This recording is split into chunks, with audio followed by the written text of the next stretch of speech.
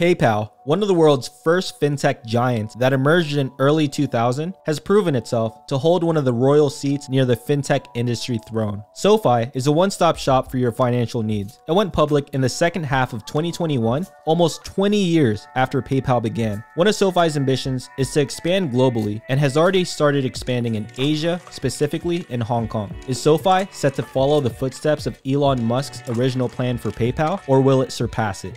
Welcome to Wealthgambit. On this channel, we cover the latest news in the financial space, whether it's stock movements or clashes between financial giants. If you guys like this type of content or happen to gain any value, then subscribe and hit the notification bell to get posted when we drop new videos. And also, note that we are not financial advisors, so please do your own due diligence. Shout out to Marek Kovar, Fanta Felix, and Striker50 for being real ones and commenting on our previous videos. We appreciate the comments and the positive feedback. Let us know down below if you want us to cover any specific stocks or topics. In this video, we will go over PayPal's history and its humble beginnings as a fintech company and compare it with one of the most aggressive fintech startups today, SoFi. Back in the day, this so-called pioneer of fintechs was immensely criticized for being one of the worst ideas in the financial space. Just like any other company, PayPal had to work day and night to prove their worth in the late 1990s. PayPal went public in February 2002 at $13 per share, and its market cap at the time was less than $1 billion. eBay acquired PayPal in 2002, then they split up in 2015 due to the pressure of activist investors. Around 2015, the company's stock was priced at around $34 per share. Fast forward to 2021, PayPal stock is moving at around $274 per share with a market cap of more than $321 billion. Now compare that from when they first began almost 2 decades ago. In 2002, they had less than $1 billion in market cap, and now they have around $321 billion in market cap. That's like a 32,000% increase in almost 20 years. PayPal stock was priced at $13 when they went public in 2002, and today their stock price is moving around $274, representing an increase of about 2,008%. SoFi went public on June 1st, 2021, and its stock closed 12% higher at $22.65 and was valued at around $8.65 billion on its first day of trading. When asked about his vision on SoFi going public, this is what SoFi CEO Anthony Noto had to say. The journey that we embarked on in February 2018 wasn't so much about becoming a public company as it was about building a complete suite of products on a mobile application to help us meet our members' needs at every point in their life and be there for every one of the major financial decisions they'd make and everything in between. We knew at some point we would have to think about going public, but we wanted to make sure we solidified not only that strategy, but actual results tied to that strategy, which we have. And it was at that point that we then decided to go public. And it was really just a question of what was the right vehicle? Do you do a direct listing? Do you do a regular way IPO? Do you do a SPAC merger IPO? And we obviously chose the path of doing a private investment plus a PIPE and a SPAC all combined in one. And we're really happy with the choice that we've made and the outcome we see here today.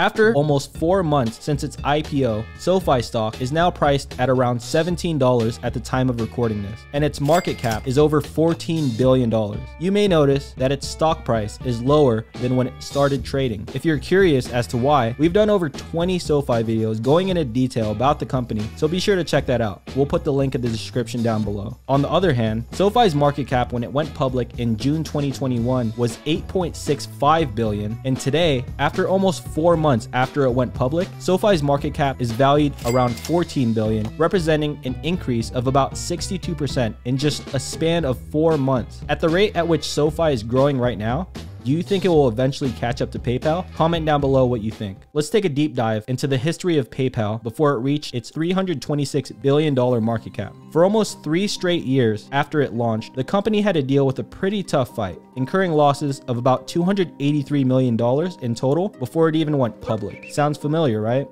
Not only that, PayPal had only $100 million in cash. So do you ever wonder what kind of trick they pulled off despite the odds not being in their favor? The global giant had planted the route for the rising fintechs today. Despite the tough and competitive market, PayPal surely knows no limit, and whatever stands in their way, they make sure they beat them. And you know what? SoFi has the same huge amount of potential, getting ready to be on the show once everyone understands its business in the near future. Now, let's try to dig deeper into how PayPal built the global financial empire in the last 2 decades it's been in business. There are just 3 key factors to remember, or at least according to our sources. First up, security. When it comes to getting that trust in their clients, PayPal has really made this a big deal in their operations. It has thousands of personnel just to make sure that no one leads better security, controls, and risk management in the industry. On top of that, they actually incorporated artificial intelligence just to add up another layer of security and competency. And basically, SoFi has now taken the same spotlight after acquiring just last year. This company allows them to gain even more opportunities the same way PayPal did by utilizing the most awaited technology of our era, and that's none other than the use of artificial intelligence technology.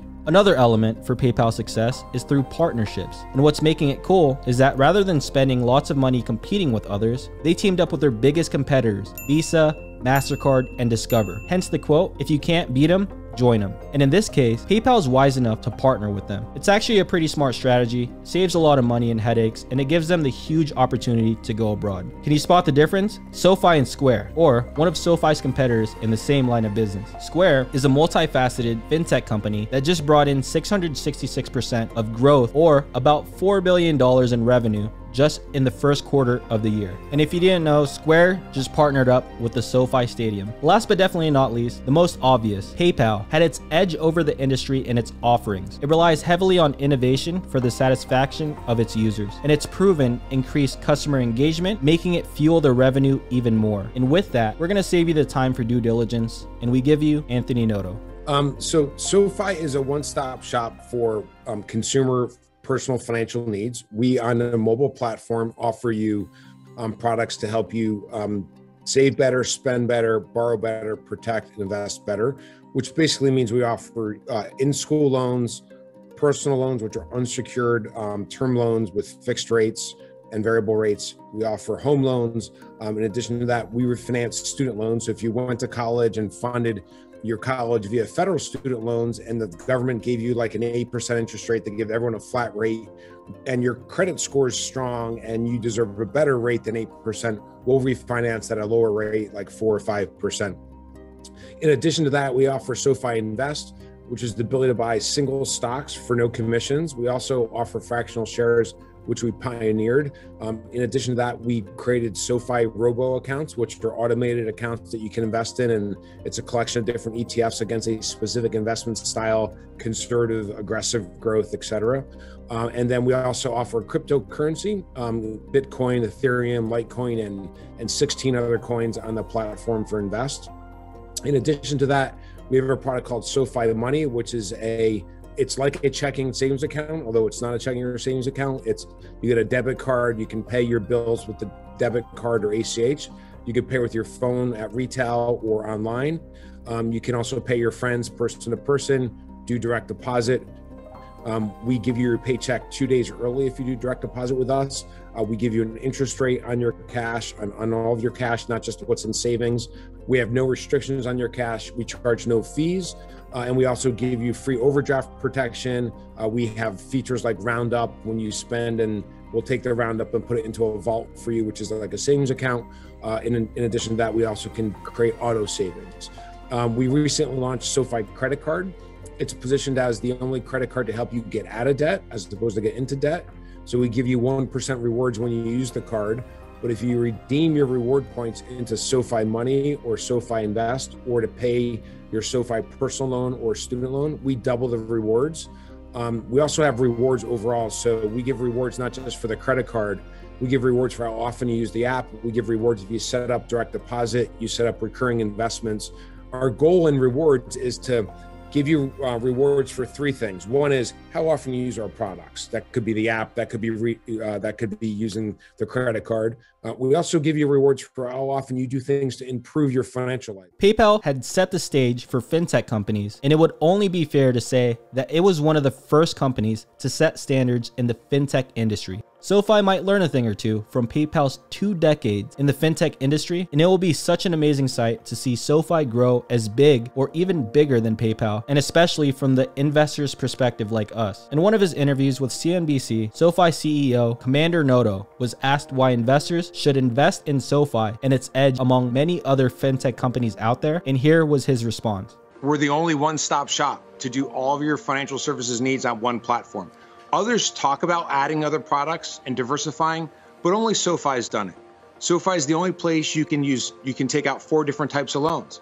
It's the only place you can invest on a mobile app in single stocks without commissions, fractional share, robo-advisor accounts, ETFs, 5 of our own ETFs, as well as cryptocurrency. Also a credit card, and in addition to that, SoFi Money, which allows you to spend, pay, and save any way that you want. And so many people have talked about broadening the product and broadening the suite of products, but only SoFi has done it on one mobile platform. If you wanted to invest in both cryptocurrency and single stocks and robo, you'd have to use at least 2 other apps if you didn't choose SoFi. And so we're very unique in that we are the only one-stop shop. We charge no fees on our loans. In addition to that, we charge no fees or overdraft fees as it relates to SoFi Money. We get your paycheck to you 2 days early. So each product is meant to be built best in class on its own. And after you use that product and we build trust with you, you'll choose your second product from us. And uniquely, not only are we a one-stop shop, we're making it so that each product works better when you use it with more than one of our products. That wraps it up for today's video, guys. If you found any value in this content, be sure to like and subscribe and help us reach our goal of 5,000 subscribers. Don't forget to hit the notification bell and get updated whenever we upload valuable content. Until next time, peace.